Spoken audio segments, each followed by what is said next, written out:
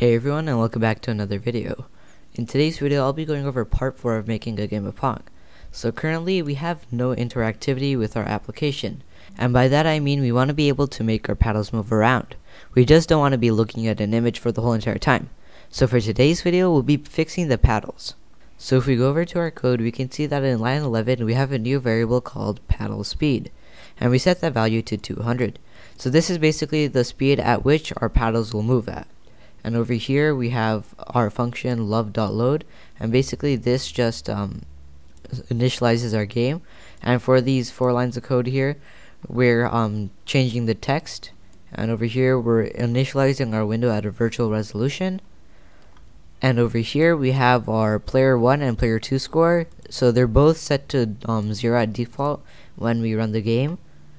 And over here we have the paddle positions on the y-axis, and then we end the function. And here this is basically just this function love.update and delta time. So basically this runs every frame with delta time passed in. And over here this is for player 1 movement, and we have if love.keyboard is down W, then our player 1 paddle will be moving up. So basically if we press W on our keyboard, our paddle will move up.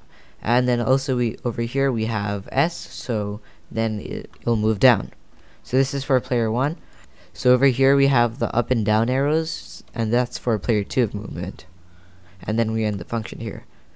So over here we have function love.keyPressedKey, and basically if you press the key escape, then it triggers the function and makes our game stop.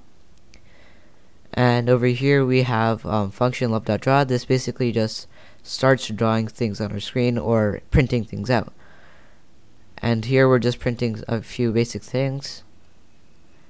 And here we're going to render our first paddle to the left side, and here's our second paddle to the right side. And also we have the ball at the center. And then we're going to stop rendering at our virtual resolution. So that's basically it for the code. So now if we run this, we can see the result. So as soon as we come here, we can see that we do have our score in the middle of the screen, and the ball is still in the center. But now, more importantly, if we move our up and down keys, one of the paddle moves, and if we move W and S, then the other paddle moves. So now that's a really good thing that we can move our paddles. But there's one small issue. If we move our paddles above the edge of the screen, it still goes. So that's not really what we want. So we also need to fix that, and we also need to fix how the ball is not moving. So we also need to fix the ball movement and the paddles not going on top. So that's basically it for part 4 of making a game of Pong. If you guys enjoyed this video, please drop a like and subscribe to help the channel grow.